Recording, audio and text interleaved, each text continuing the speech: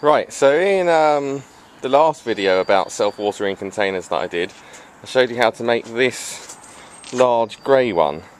That's got a couple of bricks in, and then the lid of the container was cut down to size to sit on top of the bricks, and a colander's in the middle of the bricks which sits in the water reservoir at the bottom. I forgot to show you these drainage holes that I've cut around the side, which is an important thing, just above the level of the water, so you don't get too much water in the container.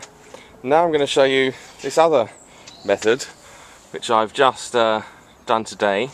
Here's a slightly smaller container.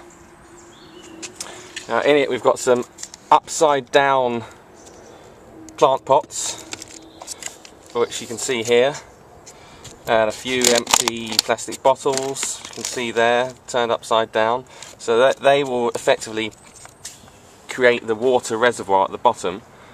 And there's also an empty water bottle there, a plastic cup, a bit of water bottle chopped off there, and another old plant pot, and they're packed with tightly packed soil.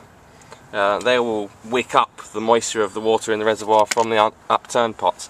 I've also filled in the gaps between the upturned pots of all this broken up pots. I found an old pot here which I smashed up with a hammer. That's to stop too much soil falling down. And here again is a watering pipe that goes down to the bottom. I cut off a small sort of section to try and stop it getting blocked.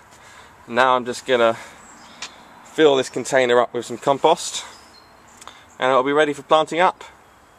So there we have it, another very simple, effectively free method. I haven't spent any money on this. I found a bit of old tubing, I found this box in the rubbish, and I found these plastic bottles and old pots and broken pots just lying around my back garden.